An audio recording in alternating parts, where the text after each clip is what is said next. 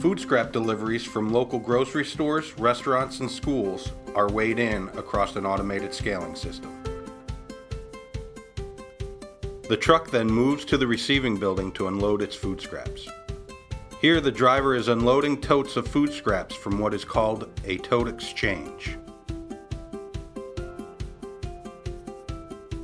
A bucket loader then takes those food scraps to a mixer and adds 3 equal parts of shredded yard waste to the mix.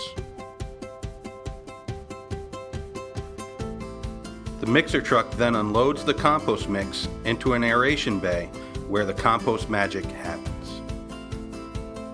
After roughly 50 days in the aeration process, the compost mix has fully decomposed and matured enough for screening. The compost is then screened for use as a soil amendment and planting media in our local gardens and landscapes. The total process takes about 70 to 90 days.